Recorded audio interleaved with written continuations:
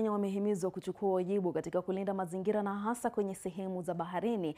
Mwanamfalme Hussain Aga Khan ambaye amezuru Kenya kwa maonyesho ya kazi yake na mapenzi ya maisha ya wanyama wa baharini amesema kuwa mafunzo kuhusu mabadiliko ya tabia nchi na kudhibiti uchafuzi wa bahari yatasaidia katika kulinda mazingira hayo. Maonyesho hayo yanayoendelea katika Chuo Kikuu cha Aga Khan jijini Nairobi na makavazi ya kitaifa. Shirika la mtandao wa maendeleo AKDN linawania kuwafikia lengo la kumaliza kawi chafuzi ya kaboni kufikia mwaka 2030.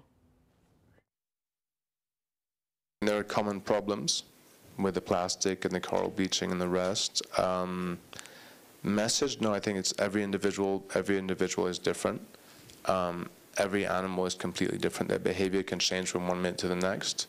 A dolphin or a whale can be playful and let you close in the morning and then be shy or annoyed in the afternoon, or can literally change from one swim to the next. He was here today presenting his pictures to us of underwater, of marine life, and bringing home the point that many of these wildlife are becoming extinct.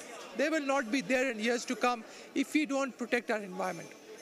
So that is the purpose of it. It is to highlight once again through today's exhibition and the talk that we had on how important it is for all of us to take action, to reduce waste, to recycle as much as we can, to not use plastics, to not waste anything. That is what the message is.